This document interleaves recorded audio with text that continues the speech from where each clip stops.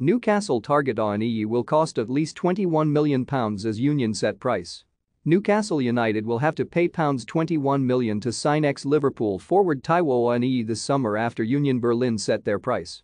West Ham and Southampton have also been linked with the Nigeria international, 24, who has scored 12 goals in 25 Bundesliga games for Union this season. Liverpool, who sold Awoniyi to Union last summer following a season on loan there, inserted a clause in the deal that gives them 10% of his next transfer fee.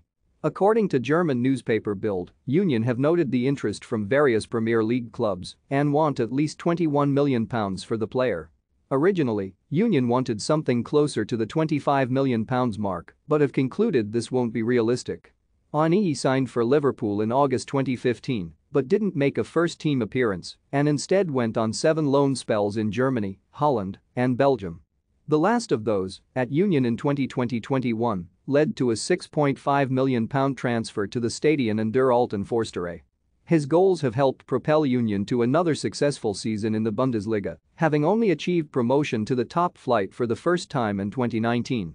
Last season, they qualified for the UEFA Europa Conference League after finishing in 7th, and that is their current position as they push for another European qualification. Awoniyi scored the decisive goal in a 1-0 victory over Cologne last weekend, and Union are due to play RB Leipzig in the German Cup semi-finals later this month.